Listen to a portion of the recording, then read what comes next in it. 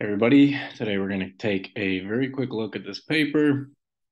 Basically, they were able to teleport energy. So it's widely known that information about quantum states can be transported. Less well known that energy can be similarly transmitted.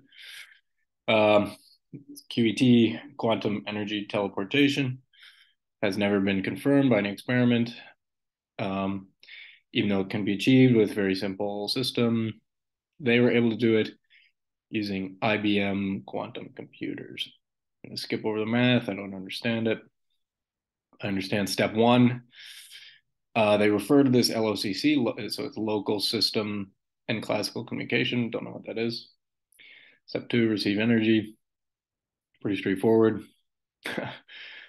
And then implications. So, with respect to different phases, it's important to note that energy can also be transmitted only by this local system. So it could this reproducing this experiment could be done soon. Um, so there's a lot of hype here. They say it could bring about a revolution in where is that? Revolution in quantum communication technology. I don't know. I'm not really in the field, but it looks interesting. They give some examples. For example, there are long distance quantum network. There's one in Long Island, and other quantum networks have been developed. Um, yeah, they predict around the 2030s. I don't know. Seems unlikely. I'm pretty anti-hype, but it would be a big deal. They talk about trading um, energy like you would on a grid. Here's the paper.